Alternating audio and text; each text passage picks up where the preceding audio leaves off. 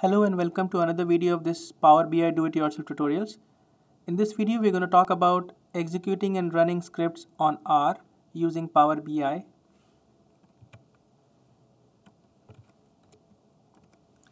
We will load this file which you have loaded in the previous videos and then verify the data.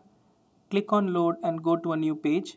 The file is available in the Google Drive link as in the description of this video.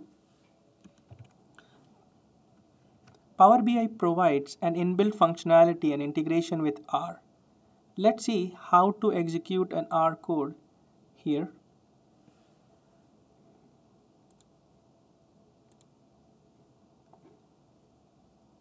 It says R scripts visual and it provides you an option, an area, it's R script editor to edit and write R queries.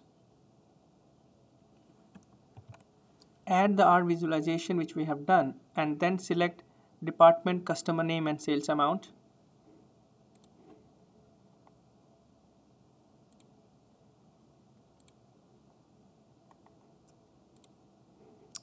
As and when you are adding the columns, you would see the script is changing here in the background.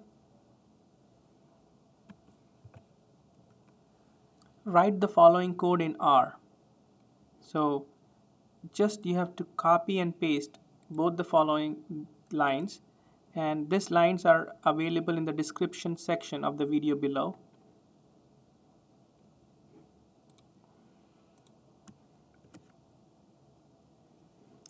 And click on execute. This is R. You can see how it works and how the dataset has brought back histogram of sales amount. You can change it and you can see on the fly this would change.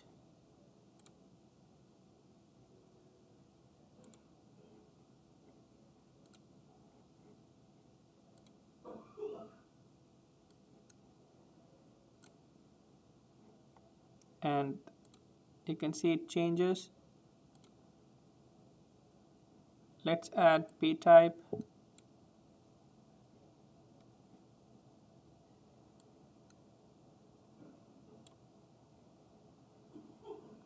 It's fantastic, and this is a very good functionality wherein you can run R scripts in Power BI.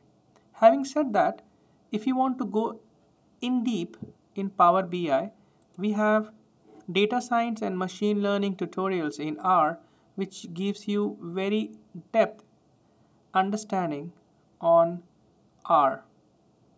The link for this video series is also available here.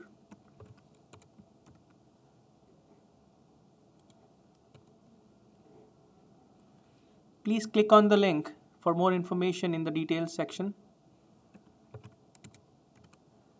Please note that you have to click on this run button or run script in order for this script to be executed for the first time. So let's do some hands-on exercises. Create an R visualization using customer country and sales cost and use histogram in the same code fashion as mentioned above.